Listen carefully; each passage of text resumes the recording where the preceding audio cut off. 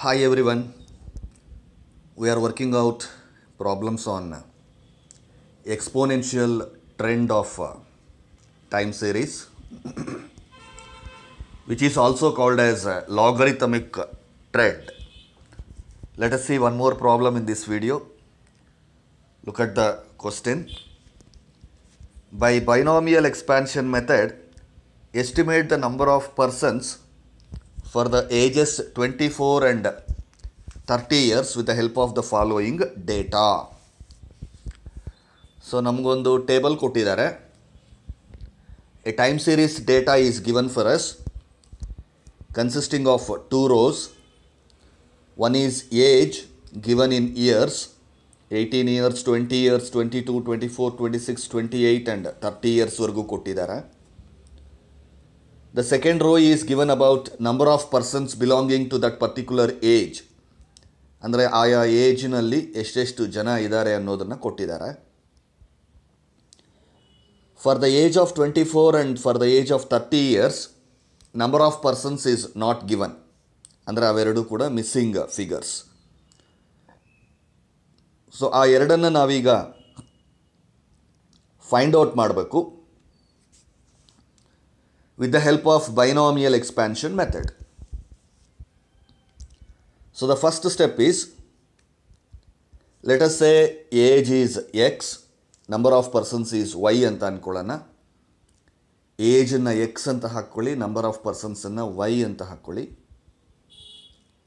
After writing the data, start assigning y0 from first year, y0, y1, y2, y3, y4, y5, y6. So y ನಂಬರ್ಸನ್ನು ಹಾಕ್ಕೊಂಡಿದ್ದಾದಮೇಲೆ we have to see what is the number of known values. ಈ ಟೇಬಲಲ್ಲಿ ಗೊತ್ತಿರುವಂತಹ values ಎಷ್ಟಿದೆ ಅನ್ನೋದನ್ನು count out ಮಾಡ್ಕೊಳ್ಳಿ. 20, y0 ಗೊತ್ತಿದೆ 1, y1 ಗೊತ್ತಿದೆ 2, y2 is known 3, y4 is known 4, y5 is known 5. That means we know 5 values, 1, 2, 3, 4, 5. So total ಆಗಿ ಈ ಟೇಬಲಲ್ಲಿ ನಮಗೆ ಕೊಟ್ಟಿರೋದು 7 ಇಯರ್ಸ್ ಡೇಟಾ. ಅದರಲ್ಲಿ 5 ವ್ಯಾಲ್ಯೂಸ್ ನಮಗೆ ಗೊತ್ತಿದೆ. So 5 values of y R non. 5 values of y are known. That means we have to take fifth leading difference. That is delta 50 or y minus 1 to the power of 5 is 0. ಅದನ್ನು ಒಂದು ಎರಡು equations ಆಗಿ ನಾವು expand ಮಾಡಬೇಕು. ಮೊದಲನೇ ಈಕ್ವೇಷನ್ನು non values 5 ಇರೋದ್ರಿಂದ let us begin from y5, y4, y3, y2, y1, y0 ಅಂತ ತಗೊಂಡು ಫಿಫ್ತ್ ಲೀಡಿಂಗ್ ಡಿಫ್ರೆನ್ಸಸ್ ತಗೊಂಡಾಗ ಪ್ಯಾಸ್ಕಲ್ಸ್ ಟ್ರಯಾಂಗಲ್ ವ್ಯಾಲ್ಯೂಸಿಂದ ಫಿಫ್ತ್ ಲೀಡಿಂಗ್ ಡಿಫ್ರೆನ್ಸಸ್ಸನ್ನು ತಗೊಂಡಾಗ ನಿಮಗೆ 1, 5, 10, 10, 5, 1 ಅಂತ ಬರುತ್ತೆ. ಸೊ ಅದನ್ನು ಹಾಕ್ಕೊಂಡಾಗ ನಿಮಗೆ 1y5 minus 5y4 plus 10y3 minus 10y2 plus 5y1 minus 1y0 is equals to 0. So this will be your first equation. ಇದೇ ರೀತಿಯಲ್ಲಿ ಇನ್ನೊಂದು ಈಕ್ವೇಷನ್, ಸೆಕೆಂಡ್ ಈಕ್ವೇಷನನ್ನು ಮಾಡಬೇಕಾದ್ರೆ ಈ first ಈಕ್ವೇಷನಲ್ಲಿ we have started hour elements from y5 ಇಂದ ತಗೊಂಡಿದ್ದೀವಿ. For second equation you have to take from y6. So if you take from y6, it will be y6, y5, y4, y3, y2, y1. ಲಾಸ್ಟಲ್ಲಿ y0 ತಗೊಳ್ಳೋದಿಲ್ಲ, ಯಾಕೆಂದರೆ ನಾವು ಸ್ಟಾರ್ಟಿಂಗಲ್ಲಿ ಒಂದು increase ಮಾಡಿ ಬರ್ಕೊಂಡಿರೋದ್ರಿಂದ ಲಾಸ್ಟಲ್ಲಿ ಒಂದನ್ನು ಬಿಟ್ಬಿಡ್ಬೇಕಾಗತ್ತೆ.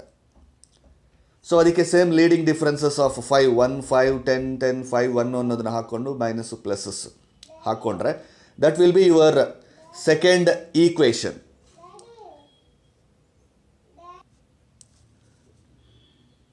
Two equations are ready now. Let us substitute the values. ಮೊದಲನೇ ಈಕ್ವೇಷನ್ ತಗೊಳ್ಳೋಣ. So first equation y5 minus 5y4 plus 10y3 minus 10y2 plus 5y1 minus y0 equals to 0 ಗೆ let us substitute the values from the question.